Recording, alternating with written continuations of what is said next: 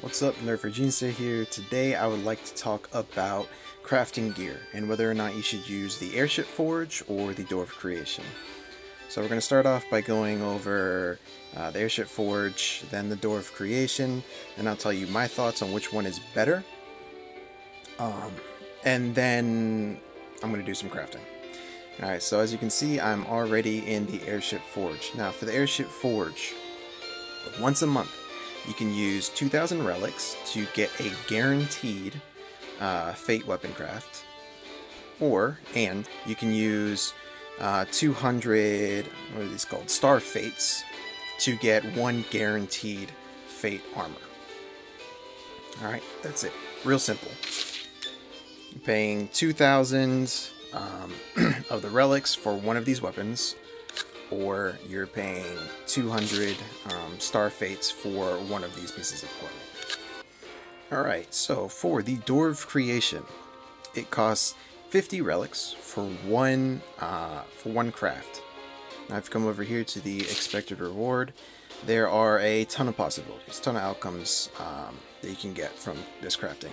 First of all, you need to know that you might just get some rare gear. You might just get some blue gear, right, which is basically trash.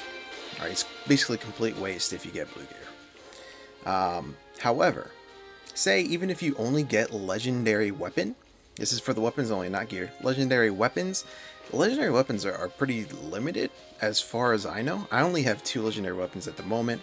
I got one from the core raid event that we going on, and then I got one for the whatever event that they have going on right now, where you get that this sword right here, Aether Blade. Anyway, other than that, I have not gotten a single legendary weapon, and I'm pretty sure, as far as I know, you cannot get legendary weapons from exploration or solar/lunar trade routes. So if you get the blue weapon, yeah, it's a waste, but even if you only get a legendary weapon, it's still not bad.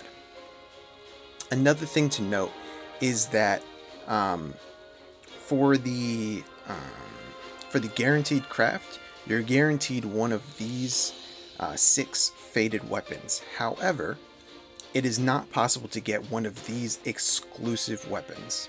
Right? Exclusive weapons are made exclusively for each fated character. Now, they are exclusive, but that doesn't mean that only that character can use it. Any character can use it. However, if you use the weapon on the intended hero, you get a bonus. Also, another thing to note is even if you don't use it on the intended character, exclusive weapons have just a smidge more stats than regular fated weapons, so you could think of it as like fated plus weapons. Alright. Now, when it comes to the fated equipment, same. It's 5 Star Fates for 5 Star Fates for one craft, and just like the weapons, you can get blue gear. Not that great, obviously. When I say not that great, I mean complete trash. It's fodder. You can get legendaries, and while we're early into the game and getting legendaries is good, you can get legendaries. You can purchase legendaries from the shop. You can get legendaries from exploration. You can get legendaries from the solar and lunar trade routes. So getting a legendary, although not terrible at this point in time in the game, is not as good as the weapons, right? Because the weapons, getting a legendary weapon even, is extremely hard and rare, so it's not that bad. And of course, you have a chance to get fated gear. The one gripe that I have with this system is that they don't have the rates. I really wish they would just tell us the rates. But it's not listed here. It's not listed anywhere as far as I can tell. However, there is also a pity system for both of these. You do each of them 80 times, and you automatically get a fated piece of equipment. Now, if you do the math, basically a pity costs twice as much as a guaranteed piece of fated gear in in the Airship Forge. Now that means if you get one faded weapon or one faded piece of armor within 80 crafts, you're getting faded. You're getting your faded equipment at the same rate as if you were to just use the guaranteed pull from the Airship Forge, right? Of course, you can only use the Airship Forge once per month. So if you wanted, you could just use 2,000 or 200 to get the guaranteed piece of faded equipment, and then use the rest of your resources to just, you know, take your chances for the rest of the month if you want. Now, me personally, my personal thoughts is that, again, they don't have the rates listed, so it's not a sure thing. But just looking at the systems, it seems like it is definitely more worth it to just go ham and try and craft and get as much as faded equipment as you can, as opposed to spending 2,000 relics or 200 star fates to try and get the guaranteed one. Well, not try, to get the guaranteed one. Especially with this pity system in place. If there's no pity system, you know, it'd be extremely debatable, but I feel like with the pity system, it is definitely better to just take your chances.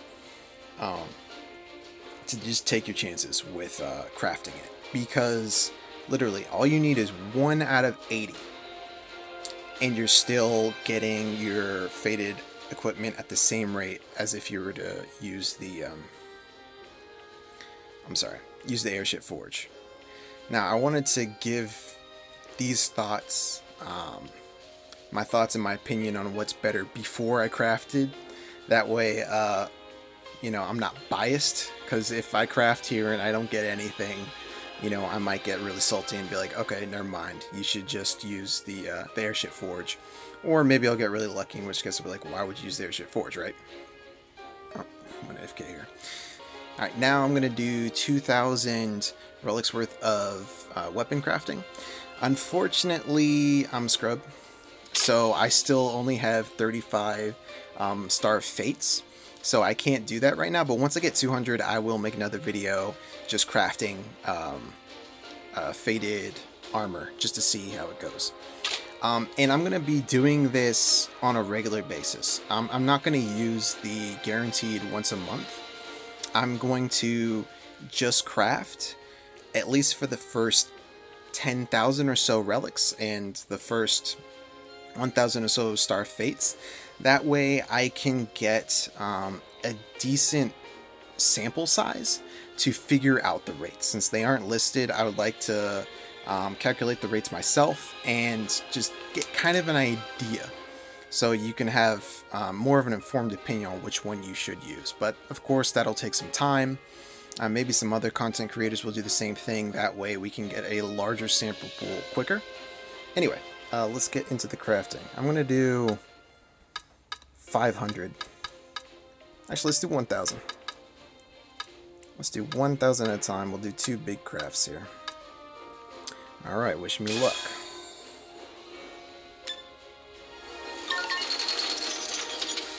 Please, I just want a faded weapon. Alright.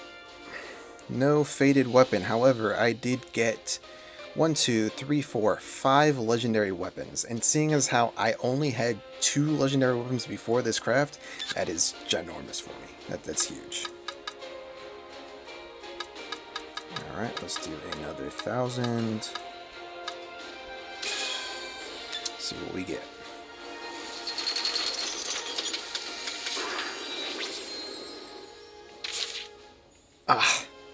Alright.